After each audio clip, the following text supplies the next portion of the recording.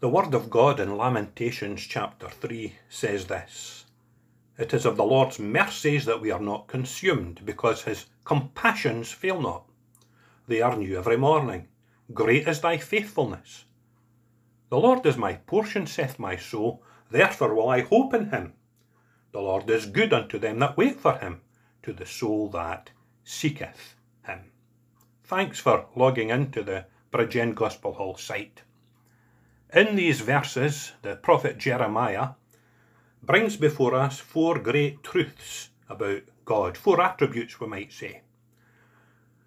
He tells us that the Lord is merciful, that the Lord is compassionate, that the Lord is faithful, and that the Lord is good. We want to focus on the second of the four attributes of God.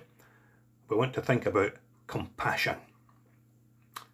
5 times over in the book of the Psalms, the psalmist tells us that the Lord is full of compassion. So what is compassion?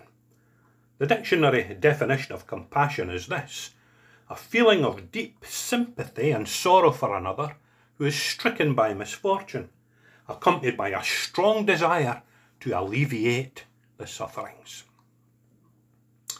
Never in all of human history has there lived a more loving, caring, compassionate man than Jesus of Nazareth.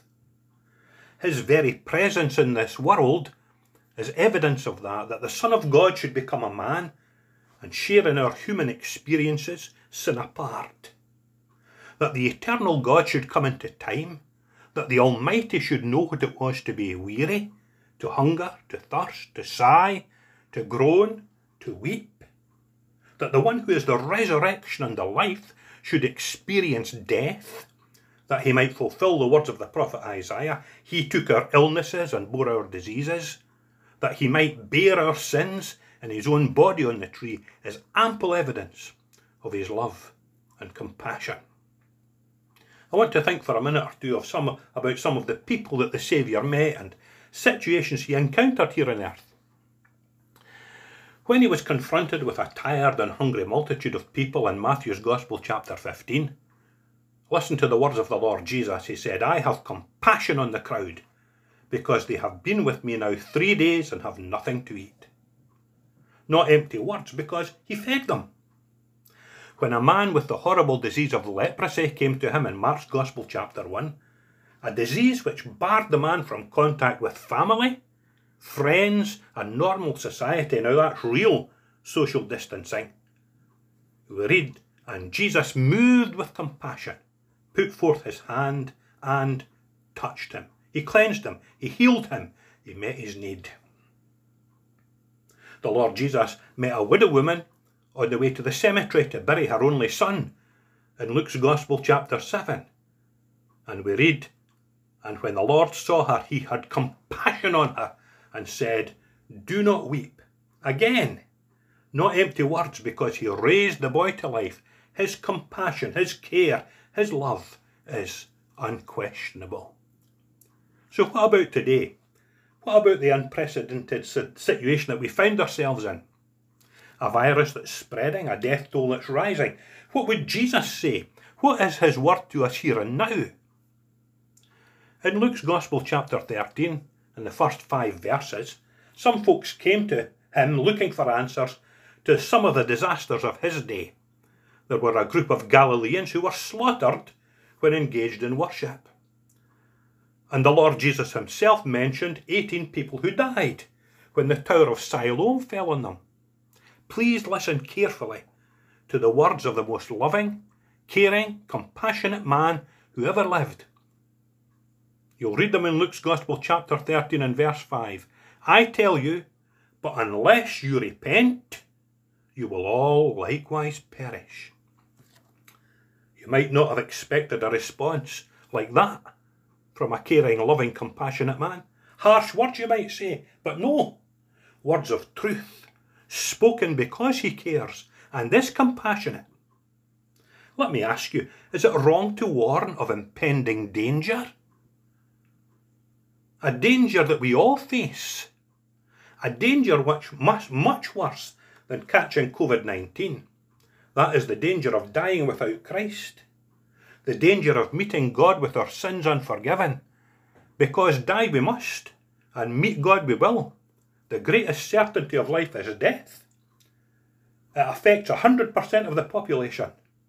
The Bible says we must needs die, 2 Samuel chapter 14, verse 14. And we will meet God, for it is written, As I live, saith the Lord, every knee shall bow to me, and every tongue shall confess to God. Romans chapter 14 and verse 11. We cannot avoid this. We cannot escape this. But it's important for us to understand that death is not the end. Hebrews chapter 9 and verse 27, and as is appointed unto man once to die, but after this the judgment, so Christ was once offered to bear the sins of many. Death does not end all. After this, the judgment. But the wonderful thing is, the truth of the gospel is this, that Christ died. His death was an offering. What did we read? So Christ was once offered to bear the sins of many. He died for us. He died to bear the judgment, the punishment that we deserve. He died that we might be forgiven. He died that we might be in God's heaven if we trust and believe in him. The good news is that the Saviour who warns, he also welcomes. His words are, come unto me. Let me finish where we began in Lamentations chapter 3. The last verse that we read there in that little portion, this is what it says. The Lord is good unto them that wait for him, to the soul that seeketh him. So my friend, seek ye the Lord while he may be found. Call ye upon him while he is near. For whosoever shall call upon the name of the Lord shall be saved. And Jesus said, whoever comes to me, I will never cast out. I plead with you, please listen to the warning that Jesus gives, and be sure that you will find a welcome if you come to him in faith and cast your all upon him. Repent and believe the gospel. God bless, and thanks again for listening.